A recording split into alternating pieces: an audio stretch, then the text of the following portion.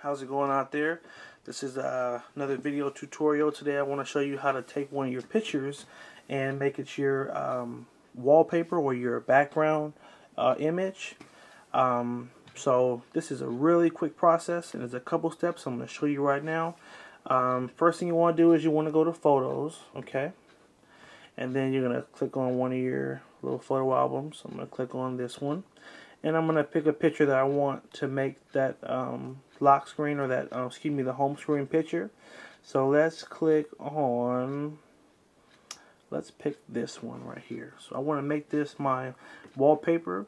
So now that the picture is right here, I'm going to come to the upper right corner, click on this little arrow right here. And then a list of menu options come up, okay? You want to click on where it says Use as Wallpaper. It's going to enlarge it a little bit bigger so it fills the screen. And then I want to click on Set as Home Screen. If you wanted to make it your lock screen, all you have to do is click on Set as Lock Screen. And again, the lock screen is the first screen you see when you turn the iPad on. You know, when you slide your finger across to open it up. But for now, I just want to make it the home screen. So I'm going to click on Set as Home Screen. And that's it. And now if I go back, there it is. It is my home screen picture. And what's cool is you can do this with any picture you have on the iPad. If you take a picture with the camera, you can make it your wallpaper. It's just that simple. Okay?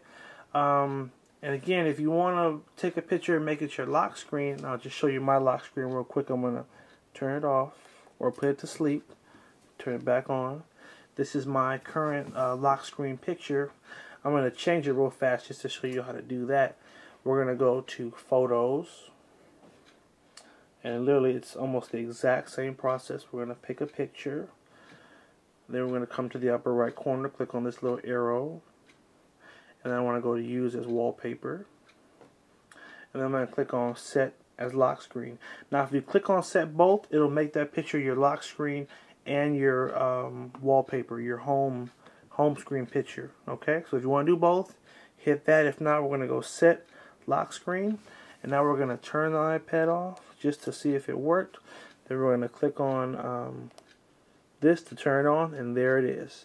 Now it is our lock screen picture. And then we just slide across, and then we can go right back to home, okay?